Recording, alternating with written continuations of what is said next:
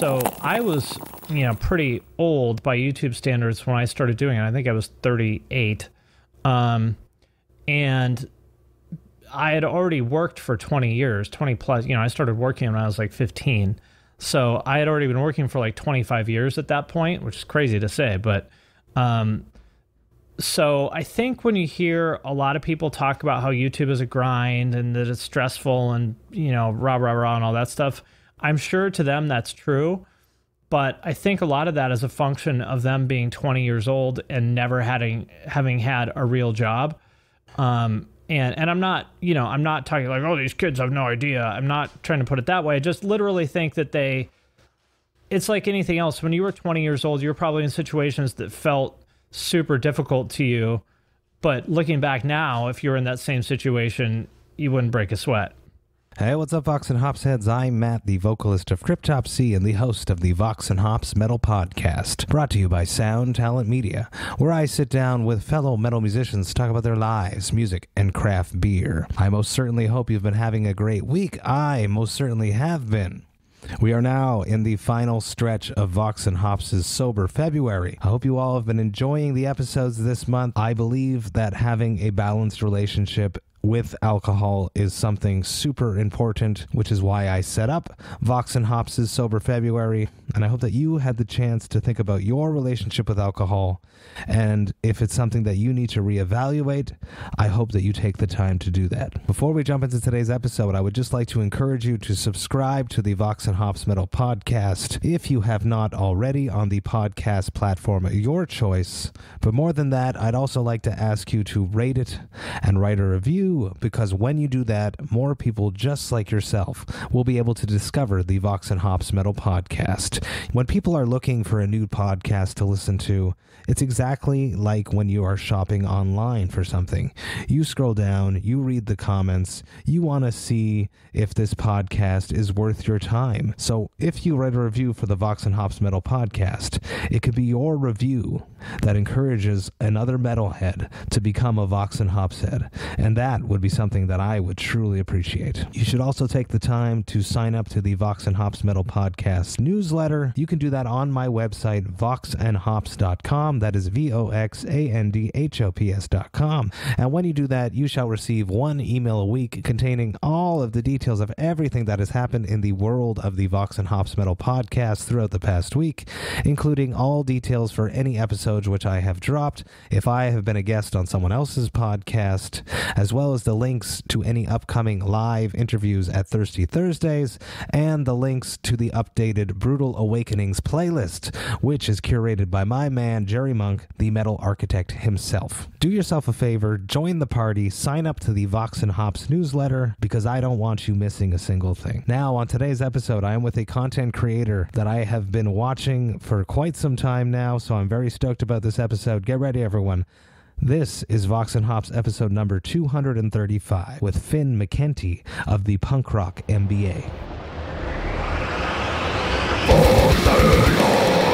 I warn you, what you are about to hear is very disturbing indeed.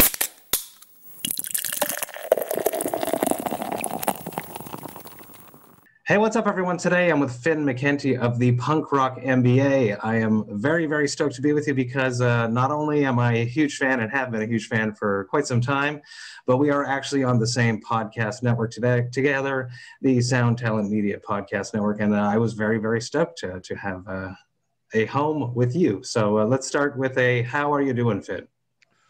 Well, as my mother used to say, I could complain, but nobody would listen. Yeah, what is the use of complaining in this modern era, right? But let's dive deep into something that you hypothetically could complain about, but you're not going to. How did you cope with this glorious year that we just wrapped up of 2020? Well, I have no complaints, honestly. I've worked from home for the past couple years, so it's no big deal for me. It's actually good for me because my wife has been working from home for, actually about a year now. So I get to see her more, which is awesome. So yeah, I really have no complaints. It sort of slowed life down a little bit, which for me was a positive. And I think helped some people maybe refocus a little bit and understand that perhaps they were making a bigger deal out of some trivial shit than they needed to. So honestly, man, it's great for me. You know, that said, I want to be very, you know, aware and empathetic towards the people that did get, you know, screwed by it, that lost their job and stuff like that. I'm very, and obviously anybody that got sick or lost someone who got sick. So I am super empathetic towards that. And I just feel grateful that personally, no, you know, if anything, it was a net positive for me. Our business, both my businesses have grown. So I feel very lucky. You are a very, very hardworking individual. And it is something that I look at and I'm inspired by. So I want to say thank you for just, you know, focusing so hard and getting things done and then accomplishing your dreams. But you worked very, very hard to get there. And in order to get to where you are now, I would like to take a look back on who you were growing up. So let's talk about the soundtrack of your youth. Growing up in your parents' or guardians' house, what music did you listen to when you were not in control of the radio? What music did your parents or guardians listen to? A lot of like R&B, jazz, blues, and funk. So a lot of like James Brown would probably be like the number one thing that comes to mind. So I think that's probably why I still listen to a lot of that stuff and respond to a lot of, like, I don't actually listen to that much like rock, you know, or a lot of the rock stuff that I listen to, you know, is influenced by rap and stuff like that. And so the kind of music that really grabs me now, like we just watched I don't know, how old are you? I am 37 years old. Okay, so you're old enough. Do you remember New Jack Swing?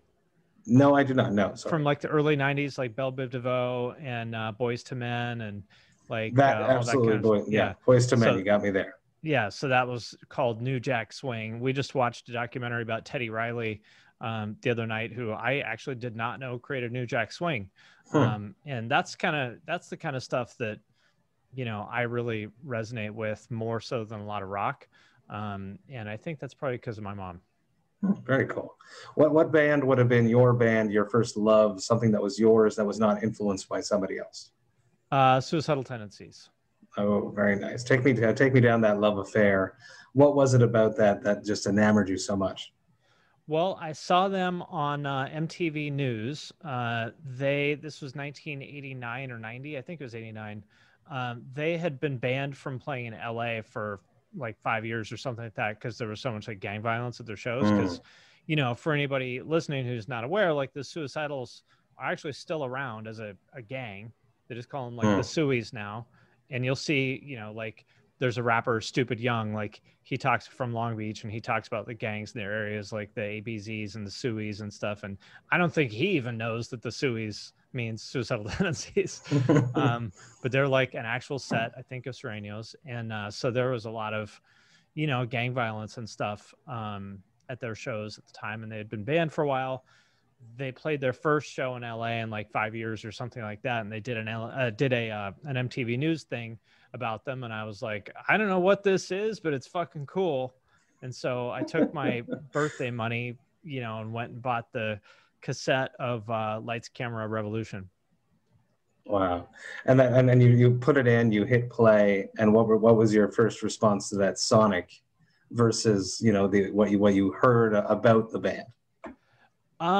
You know, I don't think that I liked the music on that particular album as much as I wanted to, because, you know, I don't know how familiar you are with their catalog, but Lights, Camera, Revolution is, you know, one of their more like metal albums. But it's not like thrash. It's not really heavy. It's more like funk metal kind of stuff. It was fine. Had a couple good songs on it, but it was some of their other stuff that I got that I ended up really liking. You know, their self-titled is really good, but my favorite one is Controlled by Hatred, Feel Like Shit, which is actually a re-recording of the No Mercy album, which is the guitarist's old band. So that's really what I fell in love with, because that was like just like the perfect hybrid of like thrash and hardcore, you know, just pure like Southern California, like crossover type shit. And I was really into the packaging too, because it was all like, you know, 80s like gang graffiti type artwork and stuff all over the packaging, which I was very influential on me and everyone else. I mean, if you go look at, you know, a Rebel 8 line sheet, it's all that. So I was not the only one who was influenced by that. Take me to your first show, Finn. Do you remember the first live music experience you ever had? The very first one that I can remember, I was like super young. My mom was always shocked that I remembered it. I was like 3 or something. Wow. It was some like jazz fusion festival that her like boyfriend, whatever, was in some fusion band, and he took us to some fusion festival. And I remember eating hummus out of a pita on a blanket, watching some of these like weird ass, this is the early 80s, so it was probably like, it's probably actually some fucking cool, like I remember he was really into Chick Corea, if you know who that is. I do not know. Chick Corea is like one of the OGs of like 80s fusion. Very cool. Look it up, it'll look like a joke to you, but like some of the best fucking musicians you'll ever see in any genre. Like Dave Weckl was his drummer. Of course. Yeah. So that's where Dave Weckl got to start with Chick Corea. So that's like my first memory is that fusion festival in Bellingham, Washington in like 1983 or something. That's amazing. That's amazing. And eating hummus. No other kids ate hummus in the 80s. Your mom was cool. She made tofu in the fucking sink. She had like organic, you know, compost bins, you know, in the backyard, and not because she was a hipster, because we were poor. Didn't want to pay for tofu, so she made it herself. Cool before her time. I love it. Yeah. Vox and Hops is all about hanging out with my metal friends normally and talking about their lives, music, and craft beer. Now, do you partake in beer? Is that something you enjoy? What are you drinking on your side tonight with me? And let's talk a little bit about that. Beer is probably the second most disgusting thing I have ever consumed in my life as far as beverages go. The only thing worse is whatever the fuck Hennessy is. That would be, it's not bourbon. It's a cognac, maybe. I don't know. I should all know that this. shit. All those like brown liquors are absolutely vile. Like whiskey. It's an Irish whiskey. I don't know. Whatever the fuck it is unbearable. Like it literally turns my stomach just thinking of the smell. The second grossest thing I ever had was dark beer. I had one sip of dark beer once. I was in kind of like a death metal grindcore kind of band with this dude years ago. And this is when I started. I didn't drink till I was 21. And so he was like, "Oh, you gotta try dark beer. It's great." And I was like, "All right." You know, I remember some skinhead band singing about dark beer. Sure, why not? So I tried a sip of it. It was so gross. Like I literally almost puked from drinking like a sip of it. Not like, oh, I drank too much. It was like the taste of this liquid is so disgusting that like I'm going to vomit. And mind you, this is like a year after I ate my roommate's boogers for a joke. So literally this dark beer was worse than her fucking snot. Take me to why you were 21 years old when you did finally partake in alcohol. Well, my mom was an alcoholic, and my dad was not an alcoholic. Well, he did a lot of drugs, like serious, like shooting speedballs in your neck type shit. And I remember asking him once if he was a junkie, and he's like, "No, I just did a lot of drugs," because he just decided to quit pretty much cold turkey. Crazy. You know, he got a job as a corrections officer, and he's like, "All right, enough of that," and he just quit, and that was it. There was never any substance abuse issues. He was just like, I'm over it. But because of that, and then I had my uncle went to prison for drugs. I had like 4 or 5 uncles that went to prison for drugs, and my mom's childhood best friend drank herself to death. One of my earliest memories is her friend Marcia dying of, I guess, alcohol. I don't know what it was exactly. I just remember her dying in the hospital of alcohol-related stuff. So I was understandably, basically scared of / not interested in like drugs or alcohol because, a lot of people I think experiment with that stuff because they're curious. But I would just ask my dad, "Hey, what's PCP like?" And he's like, "Well, I remember I took it once at a party and this happened, So yeah, it's not that great. I wouldn't do it. You had your repertoire of everything already. There's no point in going and experimenting. Exactly. I'm like, oh, I don't know. My dad didn't make it sound that cool. I guess I'll steer clear of it.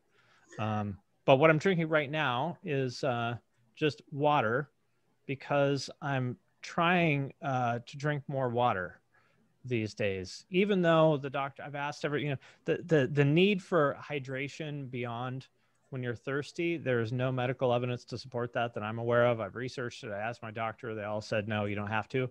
But I'm doing it anyway, because why not?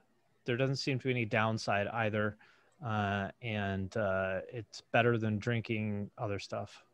Absolutely. The only consequence would be you'd have to pee a lot.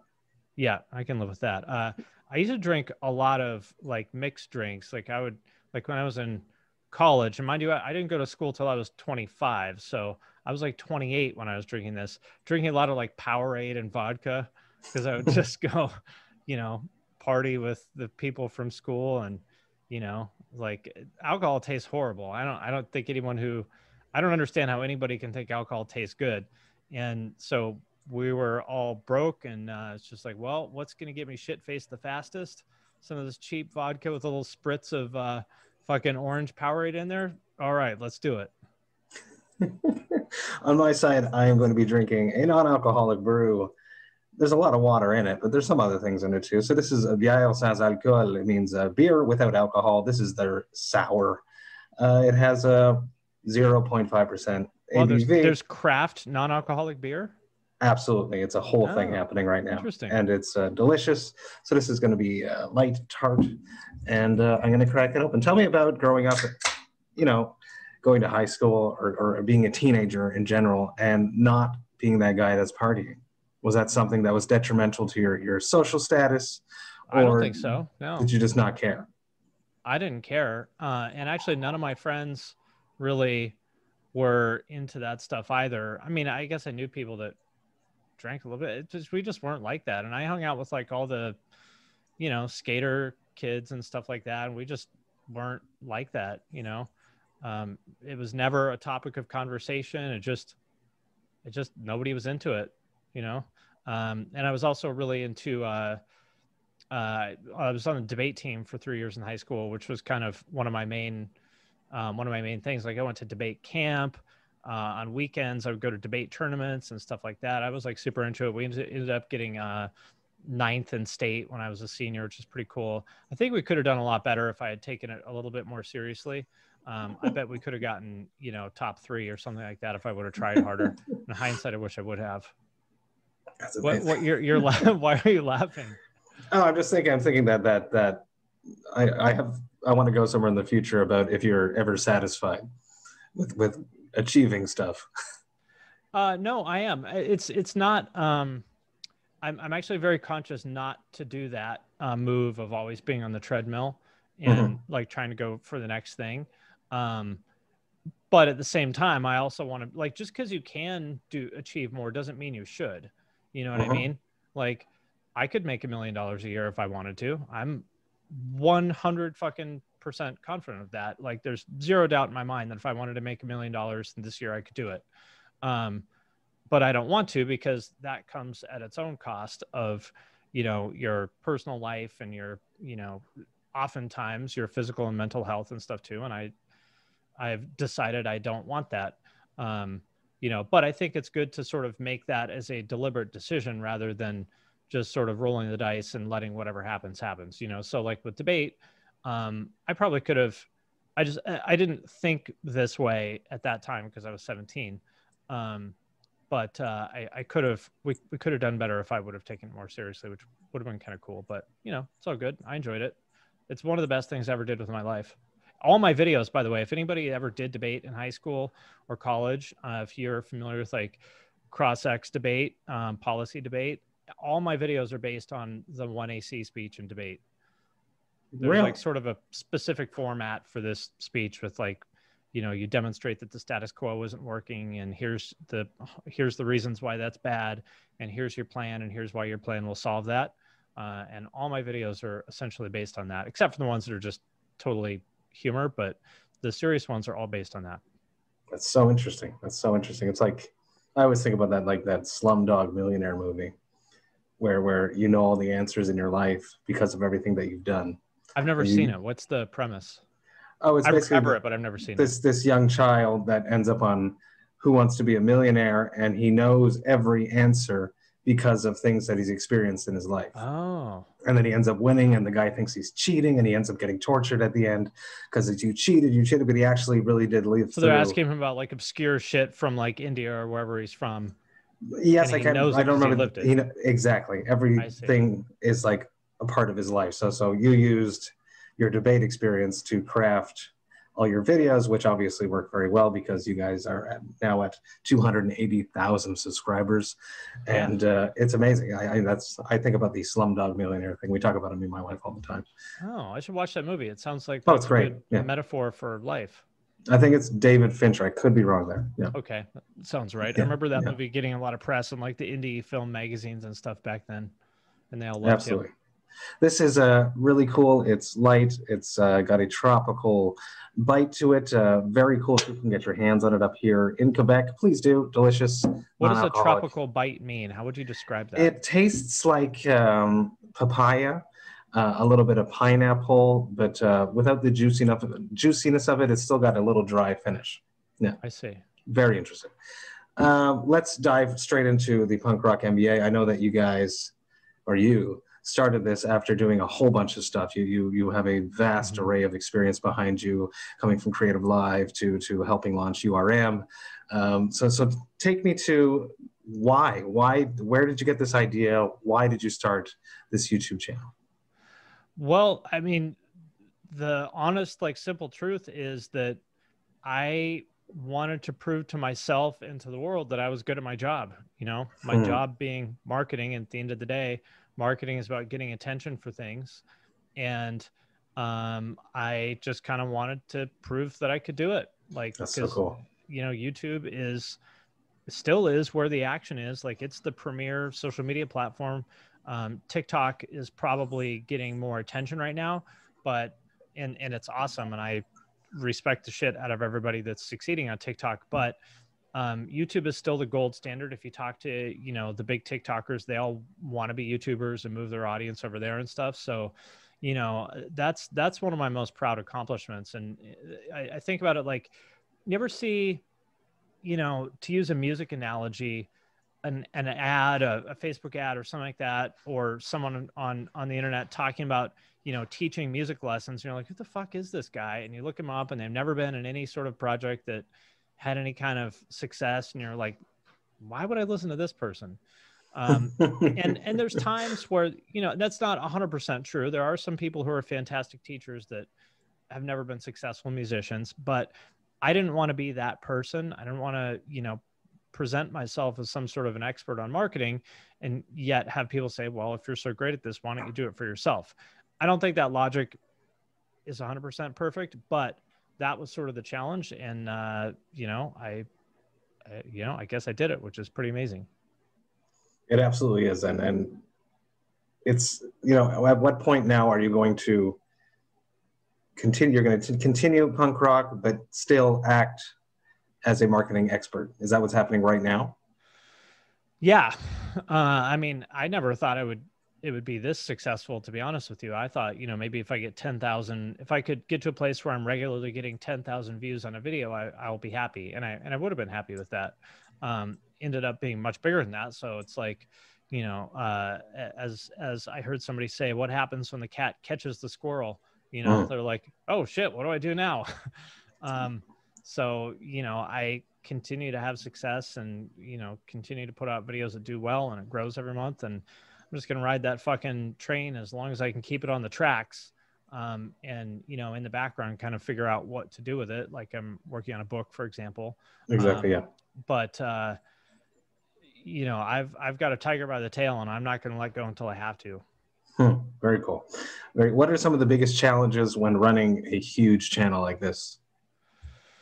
Well, you know, I'll talk about them for myself versus other people. So I was, you know, pretty old by YouTube standards when I started doing it. I think I was 38.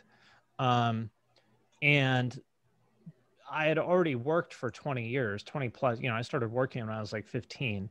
So I had already been working for like 25 years at that point, which is crazy to say. But so I think when you hear a lot of people talk about how YouTube is a grind and that it's stressful and, you know, rah, rah, rah, and all that stuff, I'm sure to them that's true.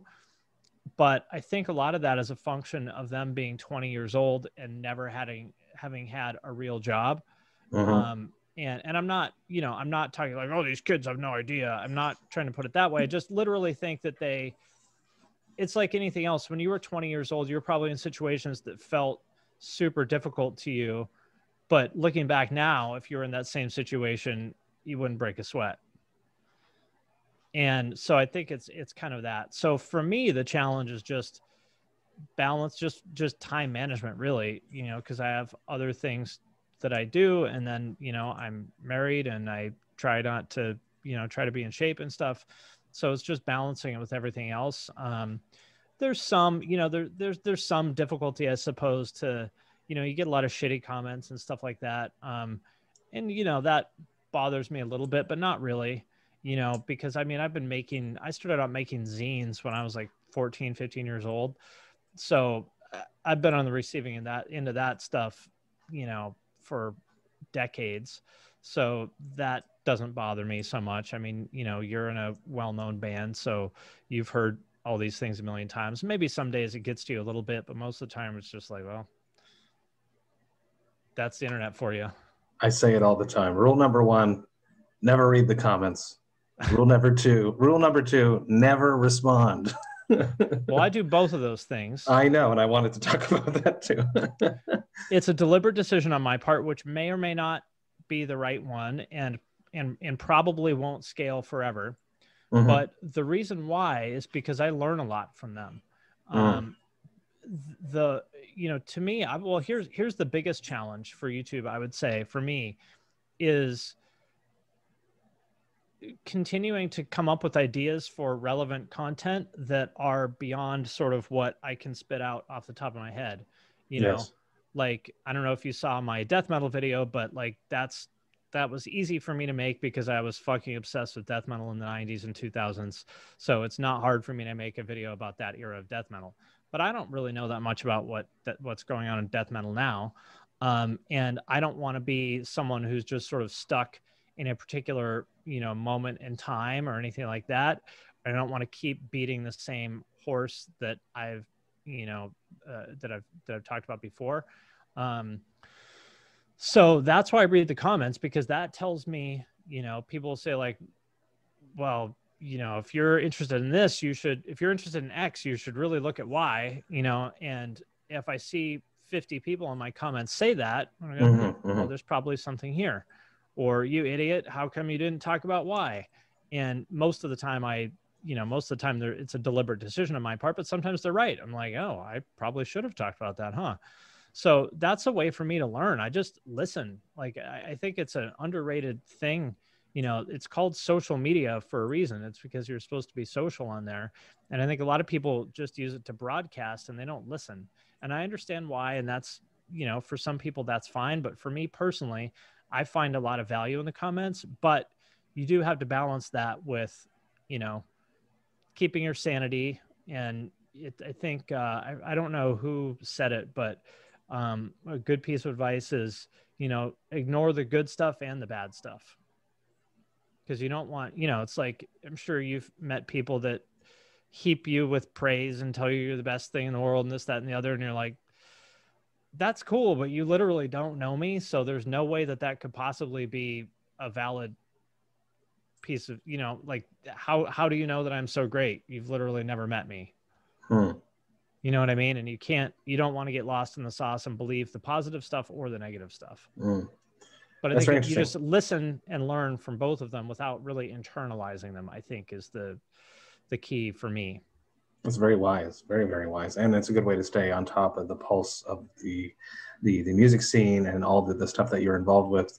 And you can't cover it all. So if you do find a subject that you do want to dig into, how do you go about researching it aside from just the comment section? You know, just the usual, like, Google and YouTube, and, I go look at their social media, the same way as I did, like when I was a kid, especially because with the kind of music we're into, it was so hard to find anything about this kind of stuff. Especially I remember, what's that? Especially back then at the beginning when you started. Yeah. I remember there was an issue of Guitar World, I think, one of the guitar magazines that had like a death metal roundtable in like 92 or something that had like Death, Obituary, Morbid Angel, and Deicide in it. And it was probably 3 pages long, but it seemed like the fucking just Bible of information to me in reality. Like if I reread it recently, because I'm like, this sucks. It's all pictures. Yeah. No, it was just them talking guitars, but by today's standards, that would be like trash content. But back then it was so, when the fuck were you ever going to hear an interview with Richard Burnell from fucking Morbid Angel? Like, never. That was like certainly not in a magazine you could get at the supermarket. So that was like the fucking, buried treasure for me. And I just do that same kind of, that's just my nature, is like, if I'm interested in something, I'm good at sort of scouring for interesting information about it, because I acquired that skill as a kid, just trying to find fucking anything I possibly could about this kind of weird music that was impossible to find out about. That's awesome. That's awesome. What would have been the best piece of advice that you received that helped build Punk Rock MBA? Well, are you talking about like, I could go broad and, meta and talk about some of the things my dad taught me, or I could talk specifically about YouTube, which sounds like a better direction to you. I would go YouTube. Okay. So my friend Ryan Bruce, better known as Fluff, he's a pretty well-known guitar YouTuber. Probably a lot of people listening to this know who he is. I've known him for years before I had the YouTube channel, and he was gracious enough to let me pick his brain. And the best thing he ever told me is, this was at a wedding. I think maybe he had a couple drinks or something. He said, with regard to titles and thumbnails, if they're not cringing, you're not trying hard enough. And, one thing you'll notice with my titles and thumbnails is they are definitely cringe. That's why I put like those stupid bootleg emojis in there, because it's just a facet of human psychology. And I've learned since then that this is actually confirmed by psychology experiments, that like we seek out that emotion of being like mildly annoyed, and if you think about it, think about the content you click on. It's that you're like, what the fuck is this bullshit? I better click on it. That's true. It's so stupid, but that's just how the human brain works. And so, I think the hardest part for most creators is getting people to pay attention to your stuff in the first place. Let's assume your content is good, but if you can't even get them to click in the first place, it doesn't matter how good it is. And so that was a really helpful piece of advice from him. That's very true. And I am also interested in what your father said. Well, like I said, my dad was a corrections officer, meaning that, when you watch one of these shows like, Lock Up or whatever, and you see the, prison guards going around and checking on people and saying, hey, we heard you got a weapon, we're going to turn over your cell and look for it. That was my dad's job for 20 some years. Because of that, and my stepmom also worked at a facility across the street from there that was for sex offenders. And so, between the two of them, I'd say that the two things I learned is one, like, the idea of like choice and consequence, meaning you can do whatever you want. You just got to live with the consequences, So he eventually went on to become a counselor, and a counselor in prison isn't really like, oh, Matt, tell me how you're feeling. Let me pat you on the back and hold you. It's more like, hey, I see you've got a parole hearing coming up in 9 months. If you want your best chance at getting paroled, you should take this anger management class and, this job training program. Make sure you don't get any more infractions for this or that. And, the inmate might be like, well, fuck you, John. You can't tell me what to do. You're not my fucking dad. And he'd go, oh, all right, you can do whatever you want. I'm just telling you that's the way it is. You don't have to like it. And he always kind of treated me the same way too, of like, well, here's your options. You do what you want, but you got to live with it. And I think that that's very, I think that's a good reminder for people making content too. For example, if you want to get a lot of attention, the number one way to do that is to talk shit about people who are famous or successful. Top 10 reasons why Matt is a dumb piece of shit that should kill himself. That is the best way to get attention, but you're going to have to live with that, with the nature of that attention, and I think you get what you put out. So I would just question, is that really what you want? Like, is that the attention you want? If it is, go for it.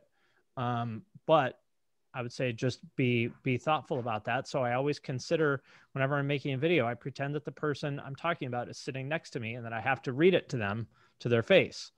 Really?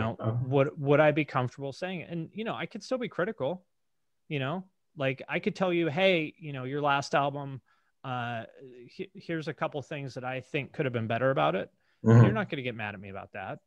No, no. As opposed to, last album was fucking trash. Yeah, you suck, dude. Yeah, you suck, God. That you're, because say that to, again, you just use the test of saying it to someone's face.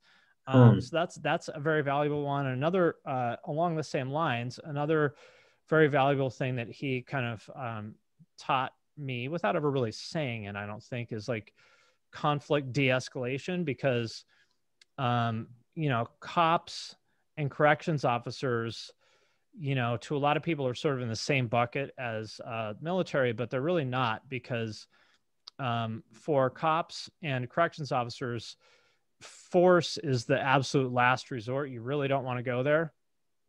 You really want to de-escalate the situation so that you don't have to use force. And so he was always very good at like talking people down. He was also trained as a hostage negotiator. And there's a guy named Chris Voss who has a book called Never Split the Difference, that's about like using hostage negotiation techniques in like business. And wow. I listened to a podcast with him. And I was like, what the fuck? This guy sounds fucking exactly like my dad. Like, all right, Matt, I hear what you're saying. I can understand why you'd be frustrated. It sounds like we've done a lot of things that you're not happy with. Frustrating teenage years. Yeah. I'd really like to help you out, Matt, but for me to do that, there's a couple things that I'm going to need to ask you for, that kind of thing. And, those kind of skills really served me well in life in general, but in particular on YouTube. Like, I hope not. I hope I don't like freak out at people in the comments. I just sort of take that same, like when people get mad at him, whatever, there's be a few occasions I remember people getting pissed off at him, fucking getting his oil changed or whatever. And some guy giving a hard time, and he would just sort of look at you, pause for a minute and go, well, it sounds like you've got some strong feelings about this. Which makes people just that much madder. Yeah, but, it's just holding up a mirror and saying, well, Matt, it sounds like you've got some strong feelings about this. And then just let you go on and on and on. Like, all right, well, yeah, I hear you. We're just not letting this escalate. It's not going to happen. And I think that's a good skill for creators, because as your audience grows, the amount of hateful / crazy people in your audience will grow too, because whatever X% of the world is crazy and hateful, and if you're getting 1 million people a month watching your videos, then some percentage of those people are going to be hateful, crazy people, and you got to learn how to deal with it. Absolutely, it's true. And internalizing that is just. That's why a lot of people don't read the comments, because for them, it's a binary choice between, if I read this shit, I'm going to internalize it and it's going to make me feel horrible. And so I'm just not going to read it. But in an ideal world, you can read that stuff and not internalize it. You can compartmentalize and say, well, is there something I can learn from here? Learn from this? Cool.